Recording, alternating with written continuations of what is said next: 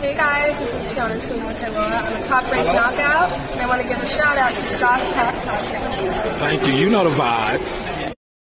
Now, as you've seen in the Bare Knuckle Bang Out, Austin Trout, being a trained professional prize fighter, was able to turn and pivot his opponent, thus putting a sleeper on his chin, downing him. The news by Shanewz. But hey, what do I know? What do we know? Daddy. Left hand from Trout. Palomino into the mid-range. Good turn. That is ruled as a knockdown. Trout landed a good punch, and you can see the baboon's a little bit hurt right now.